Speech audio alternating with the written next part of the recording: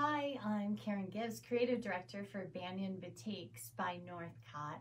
And you're in for the Love of Batiks, a wonderful group that we created to talk about the batik processes and how you use batiks in your projects, your quilts, all of that kind of thing, where you find batiks. So I want you guys to reach out and share some more. I kind of feel like I'm the only one doing all the work here, so please let me know what you're working on with your batiks. Generally, I like to talk about a certain process, kind of pull the curtain back a little bit on the creation of the batiks with Banyan. And today I wanted to focus on the chop, okay, and creating or designing for the chop. Because yes, I design batiks, right, the fabric that we use in quilting, but I have to take into consideration how the chop is used, how it's created, the color applications, all of that kind of thing, because the chop is the vehicle that takes the wax to the fabric. So when creating that, you have to think about that a little bit. And what is a chop? A chop is made out of copper, and it's got a handle on the back, right? And it's kind of a grid if you look at it at the back, right? It's a little bit of a grid. And they take my drawing and then they put it on a grid and they put the little pieces of copper in each part of the grid. So they mold it into like a nice soft curve of a leaf or something like that, right? If I'm doing a swirl or the motion of water, they've got to create that with metal, with copper. We had a question that was posted, what happens to the chop when it's retired, or is it the copper reused? Is there a library somewhere?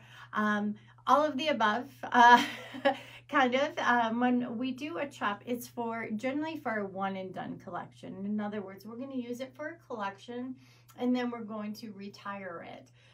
So then you don't generally see it again unless maybe it's a very, very popular collection and I bring it back, or maybe it's a popular chop in particular and I bring it back or reuse it. The factories do use the chops though for the local market. So sometimes when I'm in Bali, it's really fun to see someone in a sarong and it's my design on the beach. So it's kind of fun. The copper can be reused though. So that is something that can happen. All right, so this chop right here that I have, this is a little bit smaller of a chop. Generally, it's 20 centimeters or about 8 and a few inches. And that's the size. So you design everything to fit within that size or within that square or kind of square or triangle. You'll see in a minute. I'm obsessed with 60-degree triangles. This particular chop was created by, I guess, an intern or someone who's learning how to do it. And generally the artisans, or the two-con chop makers, it's grandfathered in, right? Their family does it. It's quite an art form to just create these chops, all right? So this gentleman who did this was learning how to do it. And this is from my Boho Beach collection. And you can see, if you look in here, the curves of maybe the leaves are just a little rougher than something that one of the master artisans would have created, okay? It did get a little bit damaged in suitcases because I bring it around with me when I speak about batiks. But anyway, this one we ended up rejecting actually because the way it adhered the wax to the fabric was not up to the quality standards that we like with Banyan. All right, so it was remade again. You can see some of the chops over here on the table are by some of the master artisans, and you can see the difference kind of how it's used. You can see the metal too is brighter here, right? Where it's darker here. This has been dipped in wax and used a lot more than this particular one. It was only used once prior to sending it to me. All right, so when we're talking about chops, you can see right in here, this area right here is filled in, right? So when my sketch goes, it's filled in. I make sure it's colored in, and it's tiny little pieces of the copper in there. This area is not filled in. This area is partially filled in. So you have to start to think about all of those different things when you're creating the drawing, how much wax do you want on the fabric? The wax is going to hold that color down. Remember, the first color that's applied is actually the motif color. And then the wax, this is dipped in the wax, and the wax is applied to that color to hold the motif. So when you're thinking of your design, you start to think, okay, do I want it to be a heavy design of a lot of color in the motif, or is the background more important to me showing through? So when I'm doing this one, and also how thick do I want the line drawing, right? If I want maybe a 2-point line or a 3-point line or a 4-point line, nice and thick line, something like that, you have to think about that when you're designing it. Of course, then there's the repeat. Do you want it to go side by side, or do you want it to go like a half drop, okay? Or maybe in a spiral or something like that. But when you start to get complicated with your repeat, remember, these artisans who are using this have to know how to repeat it. And then if it slows down production, then the cost goes up, okay? So all of these kinds of things you have to think about when you're designing for the chop, all right? Also, if I fill in a lot of space, that means a heavy amount of wax is there. Is it going to pool too much and obliterate the design that I created? So I need to think about that, because if I have a heavy amount, maybe in this flower right here, and then I have fine lines beyond it, what could happen is the wax could pool beyond the flower and then obliterate the light lines beyond that.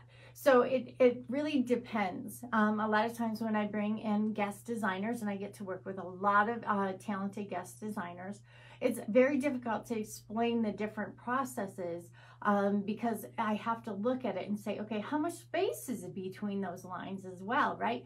Because you got to make sure you have enough space so you can see all of the detail in the lines.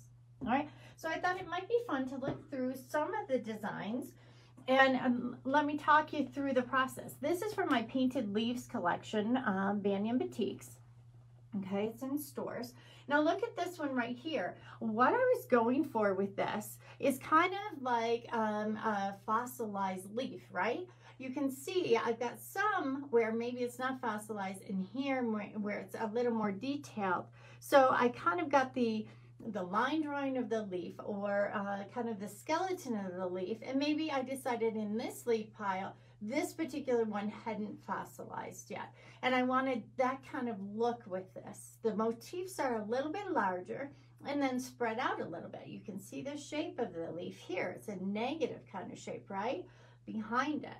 So it's a lot of play. It's not just a flat two-dimensional. I wanted the look of a three-dimensional on that. But changing it up and making it so it's filled in here, and maybe the negative space here, it kind of plays on it, gives you a lot more dimension to look at. All right. This one here is, again, different kinds of leaves, but it's almost like some are hiding underneath the others, right? Okay, but it's larger motifs. All right, so when I get to smaller motifs, I have to be careful and make sure I don't put too much detail, or it's not going to show through. The wax isn't going to apply and hold the color, but I'm able to do that with dashes and dots there, and then I fill in the leaves there. And don't put so much detail in the leaf branches on that one. Okay, all right, and then this is another leaf pile. This one right here, you can see the leaves a little bit better because the motif is the black, right? So you can see it a little bit better. Now you also have to think about that. Okay, how am I going to color this? If I'm doing more a stronger kind of motif with the color, do I need to make sure that I don't do it too heavy so I obliterate the background? Because the background is applied after the motif color. All right, this one is from my tile work collection, and it's in stores now. And you can see it's kind of offset, right? Now look at this right here. See how it's cracked, okay? And cracked right here. That's really one of the beauties of some of the batiks. If you color in this section right here, when they go to scrunch it up and add color, what happens is you get these nice fine lines or cracks from the natural process where the wax is holding on. But if it's cracking a little bit, then the color bleeds through. And I like to play that up. I think that's really interesting. This one is actually a double chop, right? So what's the first chop that I drew to apply? It's the cream right here, all right? So there's gonna be, if I do a lot of filled in sections there, there's gonna be a lot of cracking because I've gone through and I've applied first the color for the motif, then I apply the second color, which is the gray here, and then I apply the background. So there's a lot of scrunching and washing and all of that. And so I do expect it to crack a little bit, and it kind of gives it a worn look, which I really love. Okay, here's some more with tile work, and you can see this, lots of different things you got to think about, right? Here's a stripe kind of effect. This one right here, we've got a lot of negative space. So how are you going to go ahead and repeat that, right? To make sure you get nice, even negative space on that one. This one, we did a little bit of detail kind of in blocks, so you can fussy cut those out. And then I have another colorway here. But isn't that kind of interesting? You can fussy cut that out into a big block kind of quilt. Carnival, all about motion for Linda Hahn. She's a guest designer for Batiks. It's all about motion. We want to keep everything moving. If you've met Linda, that's who she is. So we did a lot of like wavy lines and interlocking kind of shapes. You can see here, instead of using just a line, we did almost like bricks in there, right? And then added some motion with the swirls. A little bit of organic with the leaves, not so much detail in that one, right? So I filled it in. So when I'm making, or when they're making the chop in Indonesia, this is the filled in section. So that's a lot of little pieces of the copper that are molded to fit the line drawing there. All right. All right, this one we featured Into the Deep. It's coming to stores soon. Check out the Banyan Batik Product Finder Guide if you're interested in this one. This has the feel of water, right? So we colored in this section, but look at that. See how that's a nice bigger piece of wax is what it is, or the motif, and then we've got a line around it. So you've got to make sure you have your background showing through there, right? And so it doesn't, the wax when it's applied, because it's liquid, does not obliterate that line. And this one shows it just a little bit more with the white and the blue. How many colors are in that background, do you think? I think I assigned at least 3 blue colors in that background. Okay, that's a whole nother thing, color. All right, this one is the border print. Remember, we showed you this prior to earlier this morning on one of the posts. So I used 2 chops, but instead of layering them, right, as a double chop like I referred to in tile work, I did on the border with 1 chop. It looks like the racing, and you can do it so you're racing around the quilt. And then this type of thing, the bike toss works really good for piecing. Okay, so I did a double chop, but I didn't layer the colors. So when I went to do it, I had them do on the border this chop, and then in the center this chop. So this hits the selvage, this is the center, and it's the 1 color green, right? Normally with the double chop, we're doing more and more color processes. This one, we're only doing the 1 color process for the motif and the 1 color process for the background.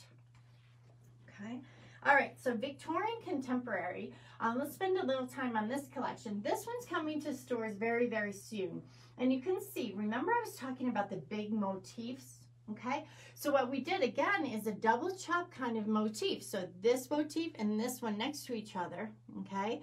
And what was applied first? This color in the motif was applied first. And then the chop held that color down, all right? So it's a bigger motif there, right? And you can see it a little bit easier here. And this one is more defined. And as a batik lover, we kind of call this one maybe a modern batik, right? And why is that? Because this right here has more of a dip dye look, or a solid the same way, okay? It holds the color right there, and then the background is applied after. And sometimes you do, because of the larger motif, get a little bit of that cracking action, which is pretty cool, okay? Here it is, and that looks totally different than the past one, right? And we did a lot of color in the first before we put the wax down in the motif, and then we did a lot of different colors in the background. And this just speaks to the spring season. Are you guys ready for spring and summer? I sure am. But this is Victorian Contemporary. Now, to offset that, because I've got that strong coloration in the motif, to offset that, what I wanted to do is almost a line drawing, something a little bit different that was more, okay, so the background's coming through, the line is the motif. So we're just doing lines of the copper in the chops, right? And this one here, you can see, is dots. I have a thing for dots, don't I? You've got dots there, and then again the line, so it's just lines of copper holding it. And as it if you get nice and thin in your lines, you can see there's a little bit of cracking on there, which showcases the batik process. Okay, all right. And Stardust, you guys have seen a lot of Stardust lately. It's in stores. And by the way, if you're in the mood for a shop hop on the East Coast, go to the main shop hop.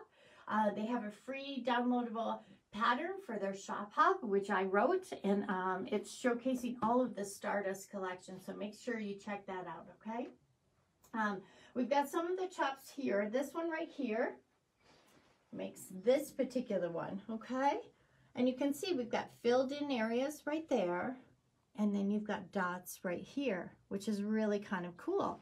This one is more of a wheat kind of feel, right? And I've sketched this, and we filmed it while I sketched it and showed how it made the chop over there and then the fabric right there. Okay, so it's thicker pieces of copper together to form that. All right, and that is the Stardust collection. We've got sugar crystals here. Now this is all about color, right? We've got tons of different pretty, soft, springy colors on the wall here. This particular chop is coming, stores are seeing it right now. It's from the collection La Vie en Rose, and that's the Eiffel Tower. And then I've done a double chop application of it. But that chop's like this big. It's amazing. Okay, then we got some Carnival up there and more sugar crystals. But the chop creation is the vehicle that takes the chop, is the vehicle that takes the wax to the fabric to hold that color. And that's where the designs come from, okay? So make sure you check out your batiks in your local quilt shop. Let me know if you have any questions, and make sure to post them, because we do a drawing every single week and send out a fat quarter bundle. So make sure you post your questions, and I'll make sure to shout out to you and give you a quick answer. Let me know if you have any questions. Again, I'm Karen Gibbs. I'm the creative director for Banyan Batiks.